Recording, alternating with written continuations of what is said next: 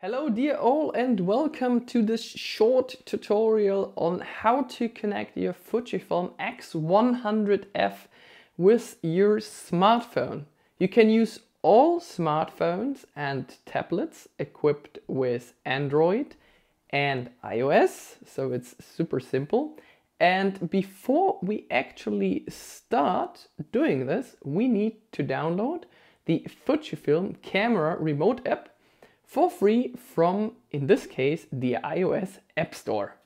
That's the one you need. It's available for Android and iOS. I'm using an iPhone 8 Plus here with 256 gigabytes and it's called Fujifilm Camera Remote.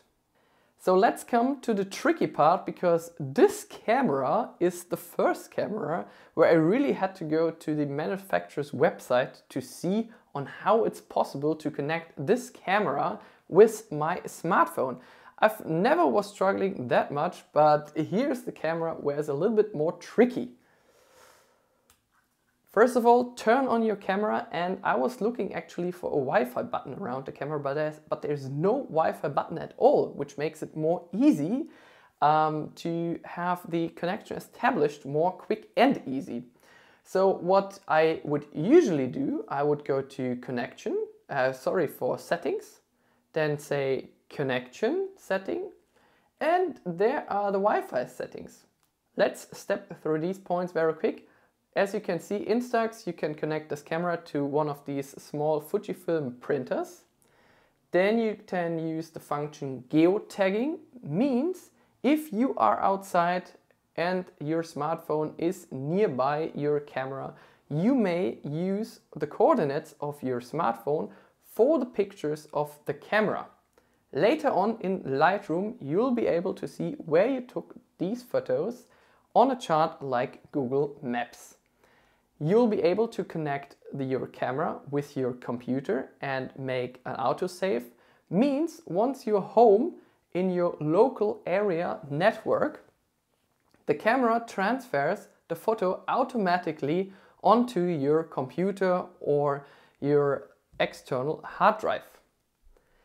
So I was expecting to connect my smartphone with the camera inside the wireless settings, but as you can see, there's only the general settings. That means you can give your camera a specific name. Let's go back. You can reset all the Wi-Fi settings, what I'm gonna do now. You can say resize image for smartphone, means if you are sending these photos to your friends via WhatsApp, keep it off. I mean, you don't need to send them the whole picture or the huge file, because usually WhatsApp resizes them anyways. But in this case, we say leave it off to transfer the entire photo onto our smartphone. But that's it. And there's no point which says, okay, please connect my camera now to my smartphone. And I was a little bit worried about it, like, how is that possible? Ta-da! Then I figured out you need to go to playback, then hit the menu button, and if you scroll down, there are the wireless communication settings. Press on that, please. Now you need to go to your smartphone, go to the Wi-Fi settings and look for that network. As you can see, I'm in the Wi-Fi settings of my smartphone, and on top you can see the Fujifilm X100F. And then you have the following options. First of all, this one is now in German, but I will translate it for you. That means control the camera, let some pictures sent to your camera, enable geotagging, and search inside the camera. And it's connected to the Fujifilm X100F, and I'm using an iPhone. It's asking me, do you want to allow your iPhone to establish a connection with the Fujifilm X100? I say, okay. Now the live view of the Fujifilm X100F is now disabled, and you have the full option to use your smartphone as a remote control. First of all, we're gonna step through some points, so you can set the focus quite easy by just tapping onto your screen and take a photo. If you would like to change the shutter speed, just use these little arrows left and right. If you would like to change the aperture, it's super easy as well. Just press on SS and say aperture. If you would like to change the ISO, hit the ISO and say, for instance, ISO 400. Okay, then you can take a photo again.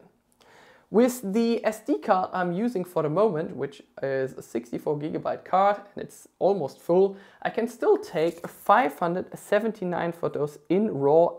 If you want to take a photo, just simply hit that button up here. Here's the battery level, which is already super low, and you can switch to the video mode quite easy by just tabbing on that button down here. To start a video, hit that button, and you can see with that capacity you can still take 227 minutes and more than 10 seconds of video in 1080p with 50 frames per second. To stop that video, just hit that button again. To see your files, press the green playback button down here, and there are all the files that we just took.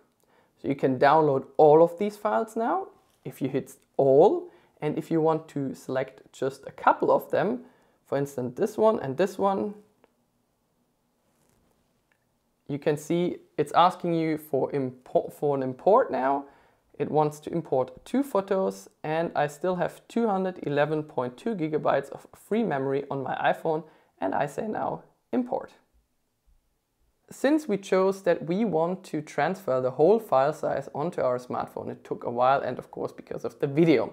So one thing that's a bit annoying is once I hit that button, which is an arrow that just points backwards, means to me that I will be in the menu where I can select like camera remote, geotagging, playback, and so on and so on. It basically just gives me the option to disconnect from the camera. That's the only thing we can do, and I say okay.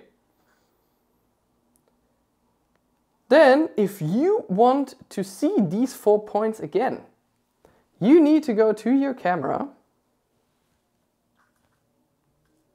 hit the playback button again, say wireless communication, and connect to the Fujifilm again, which is a bit disappointing.